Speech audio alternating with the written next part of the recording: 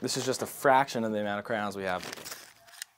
A few years back, I was in my mom's courtroom, and she's a judge, and there had to have been a kid 5 to 7 years old watching his parents go through a legal matter. Some little activity books. Our school, Bishop Eustace Preparatory School, we have a service requirement, and I really wanted to make an impact and make a big difference. So I decided to come up with Crayons for Courts.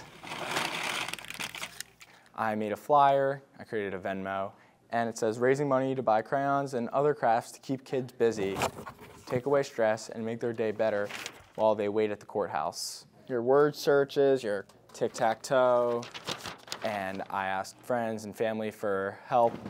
So we raised $2,927, 6,000 packets of crayons, a whole lot of stickers, 3,000 coloring sheets, and then 2,000 coloring and activity books. We just dropped them off at the Camden County Courthouse. Thank you for everything. Oh, thank you. I appreciate it. You've done an amazing, amazing You made this job. very easy. The goal is to make this statewide. Everybody now, the children will all be entertained. This is going to be nothing compared to what we're going to do in the future. This is just the first drop-off. All the hard work that I've done to get to this moment feels very accomplishing, and I feel like I just made 6,000 kids' days better. Thank you very much, Judge. I appreciate it. Thank you.